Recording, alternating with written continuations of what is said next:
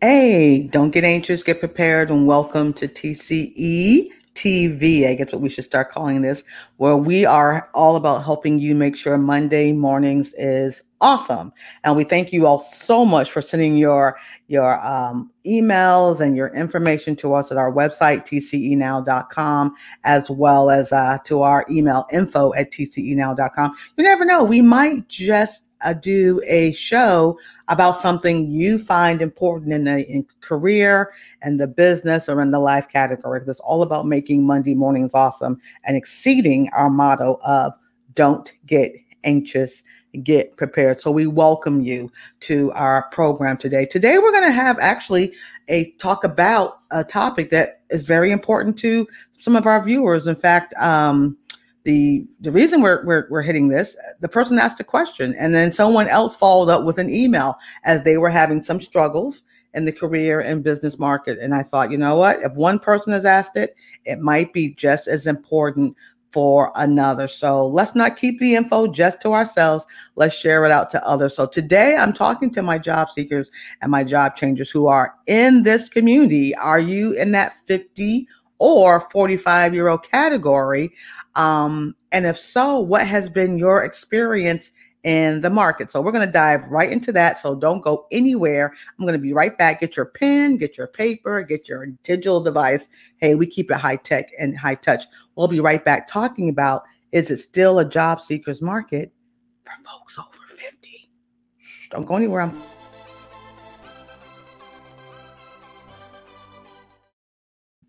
Yeah, and that's what's up, because there are real folks in this situation. I mean, everybody isn't, a millennial, right? There are other folks who are not millennials, so we want to make sure we include all of them. And the reason being too is just because there have been some folks that, even though this is a great, at the time that I'm taping this, it's an amazing market for people that are looking to move up or move out. And if you do decide to stay in place, you're also able to get yourself some great deals. So let's talk to the folks who are in that category of over 50. Again, no matter what platform you're watching this on, if you have a question or comment, please reach out to us by email and to get so we can know what's going on. So the questions that you're all asking about is the job seekers market. So let me just kind of hit the thing in the head, like, what's the deal? Are there isms in the world? Is there ageism? Is there sexism? I mean, the isms have not disappeared just because we're doing things differently, right? So they are real, and people's perceptions are real. And I want to add, not only is it the employer, I mean, because this is people you're talking to, right? A business isn't just this concept. It's fueled by people. And people have ideas or preconceived notions or perceptions, and we have them too. I'm pointing at you. I'm also pointing at me. We have them too. So let's deal with that yes, they're there. Now, are they supposed to impact the workplace, or right to work, or where you work? Of course not. In fact, we have policies and procedures and laws that say no, but people have perceptions. So what do we do to combat folks' perceptions? Like, what do we do to make this right? How do we get over this hurdle, particularly for somebody that's in that age group? I mean, over 45. I mean, we're finding that even with some folks as 45-year-olds. And even though this is a job seekers market, they're saying they're putting out resumes, they're putting out interviews, they're doing all the things we're supposed to do. And I mean, they're getting interviews, I should say, not putting out interviews, but they're doing all the things we're supposed to do, but yet they're not getting hired. And they're saying it's because of my age. It's because I have things on my resume that's showing I'm dated. It's because, I've been doing something 20 years. So if I've been doing something 20 years, I can't possibly be 20. So this is real. This is what's put people out there. So what do we do about it? How do we get the employer to see past the wisdom lines that some of us are getting? I just call them, you earned them. How do we get employers to see past that? Here's one idea, one way. I mean, because like I said, isms are real. So, and I don't want to say, so what? I'm not saying, because I tell you, I say the same thing to my young people who will say, I'm not getting hired because I'm too young. People don't think I have enough experience. So what do we do? For us, those of us who are more seasoned in our industry, I mean, I'm going to tell you here's what employers have said to me. Let me put it this way. Okay. Let me put it this way. I mean, training is the best way to hit a home run. I'm telling you, I'm going to use my sports analogies, because y'all know I love me some sports. Is not only do you need to pick up the bat, but you need to hit it with a new skill, right? You got to do a skill. Some folks, I'm just going to, whether, again, everybody has perceptions. Some folks think that certain age groups, certain generations are not open to learning.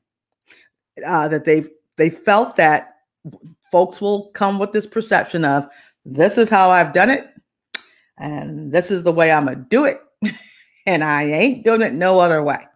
Okay, well, no, we don't want that in our workplace culture. So is the age, or is the age and how you think, the diversity of your thinking? You can be 85 years old, but but right here, where are you? Meaning that, are you willing to grasp new skills? Are you trainable still, even in your seasonedness? Are you open to learning? What have we learned in this last 19 months during the COVID pandemic? That everybody had to become a forever learner.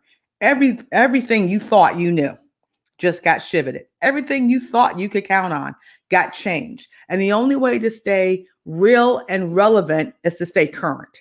It's to stay current. So if you're a person of season, right? What are you doing? What's demonstrated on your resume to show that you are current in your industry? I mean, every single industry, what we have learned, every single industry has technology and touch. They have both high tech and high touch. You folks have heard me say that all the time.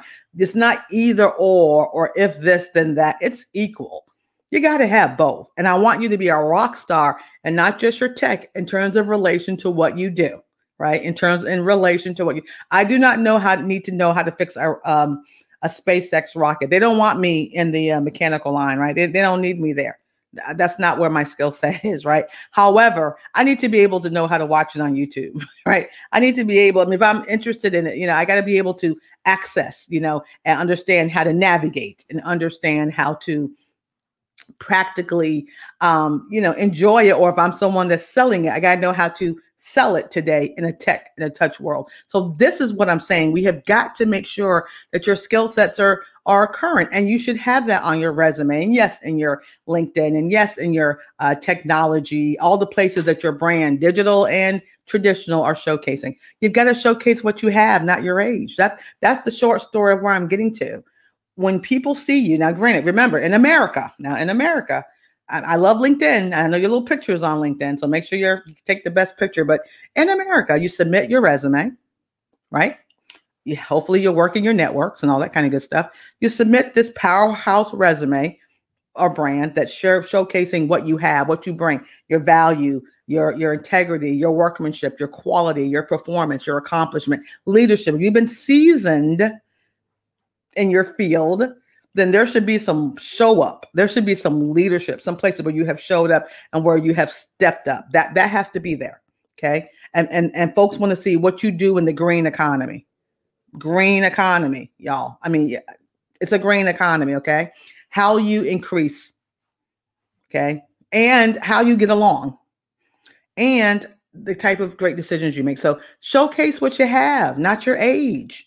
I mean, if I'm 45, if I was 45, I'm just saying, whatever, that's another show. I don't need to have my high school education date there. If I graduated 20, 25 years ago from college, I don't need to have my college date there. I need to have I've graduated, I've got my degrees, I've got the know-how, right, to do my job.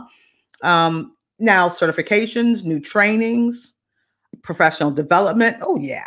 That kind of good stuff should definitely be above my education, somewhere current, so folks can know I'm on top of it in terms of the technologies I need to use for now. So you've got to showcase what you have and not your age. Most of you are showcasing what you did in the 60s. And I'm not saying that's a bad thing. I mean, I don't know. Just depends on what you did in the 60s, if it's relevant for today. Maybe it works, or the 70s, or the 80s, or the 90s, right? Hard for me to think that 2000 was 21 years ago, but it was, okay? Now let me share the let me get not that one. Let me see if there's another one I want to share. So so training is always the best way, but the key of the matter is too in your job search. I mean, culture, I did a study, well, I read a study that was done about the hiring hurdles that managers are sharing with us. And it's quite fascinating. It was actually done by Robert Half. You could Google it. I'm sure I'm going to do a YouTube about it maybe another time. But you know, it was talking about the importance of their company culture. They want the right talent, and finding the right talent is tough because it's, yes, skills matter and abilities matter. Got to be able to do the job, but you also got to be able to cope with the job, and you got to be able to keep the job. And do you fit into corporate culture? And yes, there are corporate cultures. Yes, there are. Just like you have a culture in your home. Okay, you have expectations and norms and atmosphere in your home. Well, so doesn't the business world. Okay, so for example, let me just give you a for example because I think that helps a little bit. In my space, career engineer, when we've had the offline events and things of that nature, you know, we're having networking. Of course, we haven't done it in almost 2 years now due to the pandemic at the time of this recording, but I have an aversion towards suits and ties. I'm not that person, right? When you come to the event, I'm just, please take off that tie. Please, like, don't even wear a suit. It's not me. It's not our corporate culture. We have a reason for it. And those that understand and fit into our culture understand what we're looking for. We want to get beyond the suit. We want to get beyond the tie. We want to meet the person. So not that you'll be kicked out, but we will totally ask you to please disrobe in a good way. Right? It's part of our culture. It's part of our deal. We have a do not hustle zone. It's part of our culture. It's part of our deal. Not everyone is all about that. They'll, oh no, I want to get, well, then you don't need to be here. And that's okay.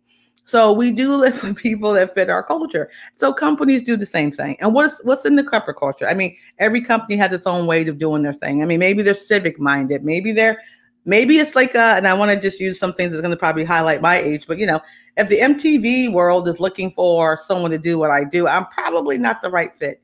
I'm not what they're looking for, and I'm okay with it. I would not send my credentials to the MTV world. Not me. Now, I think I'm pretty cool.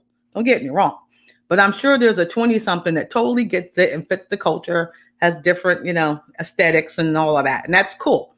That's not where I fit, but there is a space where I fit, where people will watch folks like me. And it's up to me as job seekers, particularly those of us who are beyond 45, to do definitely a strategy in our job search to find those places and spaces. They exist, and there are more of them than what used to be. And the way you engage is different, right? So part of even the process of reaching out has changed, and technology is definitely into it. So again, I was going to leave that up there, that you got to showcase what you have. You really do. It's not about how long or how older you are. It's about what you can do with it, really. And that's important. But this is going to be a long banner here, but from the results of this particular report, and I really, particular people over 50, definitely should read it because I think it's a great report, but I'm going to talk about it a little bit more in depth another time. But how interesting that in their survey, that 87% of hiring managers said hires who are over 45 were good or better, right? We're good or better than their younger workers. So boom, there it is, right? Boom, there it is. So how interesting that if you can get past the hurdles, okay, your perceptions and theirs, because it's like you're perceiving that you're not getting hired because of your age. It's a perception. It may not be true. It might be you didn't have skills. It might be you didn't present the way they want you to present. It could be you're just not qualified. I mean, I know that's a hard ouch, but it happens. You're not the one they want. You know, it happens, right? However, make sure that you're doing all this necessary and sufficient so that you can make sure that you can get past those hurdles. And those are the things that I covered. I'm going to hit them again really quickly, but I want to also showcase this. I mean, the link should be in the description here, but if not, hit it up at generation.org/mid-career. It's a pretty cool survey. And this organization tends to write about those things, right? And just what more that folks are looking for and what hurdles or how you can get over it. But as your career engineer, I'm sharing with you what you need to do.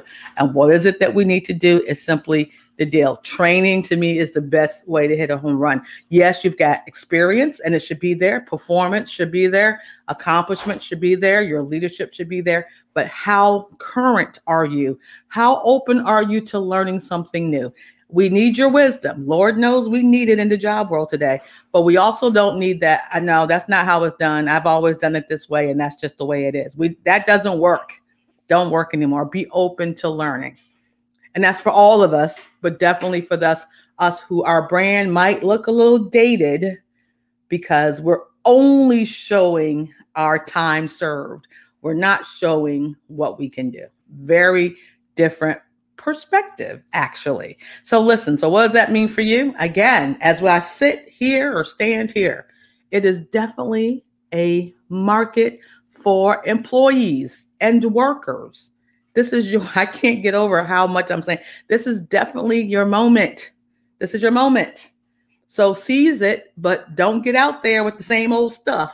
No pun intended.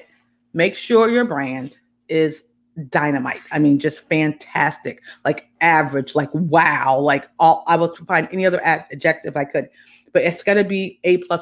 I'm all that. I'm doing the A++, right?